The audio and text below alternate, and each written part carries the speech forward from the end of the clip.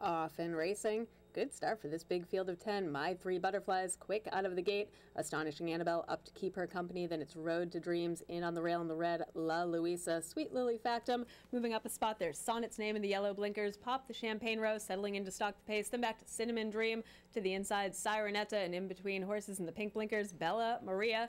My Three Butterflies, quick enough to clear. She has about 2.5 lengths over La Luisa. Sonnet's Name to the inside. Those two inching a little bit closer. Then it's back to Road to Dreams. Astonishing Annabelle, Pop the Champagne Row. To her outside, Sweet Lily Factum. Then gap of 4 or 5 back to Sirenetta, Bella Maria, and Cinnamon Dream at the back. The opening quarter, 22-4. As they begin their run into the far turn, My Three Butterflies has some company. La Luisa up to put some pressure on her. Sonnet's Name under a drive, but losing some ground. On the outside in the red blinkers, Road to Dreams improving her position along with Pop the Champagne Row. She's coming up the rail, the half 47 flat. La Luisa has taken over from My Three Butterflies as they make their way through the turn. At the top of the stretch, La Luisa and Maddie Martin in command. La Luisa trying to open up My Three Butterflies. Pop the Champagne Row continuing her ascent up the rail. Road to Dreams down the center of the track. They're all trying to reel in La Luisa with a commanding lead. Road to Dreams making up some ground along with Pop the Champagne Row with a 16th left to go. It may be too little too late. It's La Luisa. She's going to stride home to victory. In second, Pop the Champagne Row, Road to Dreams, and Sirenetta fourth.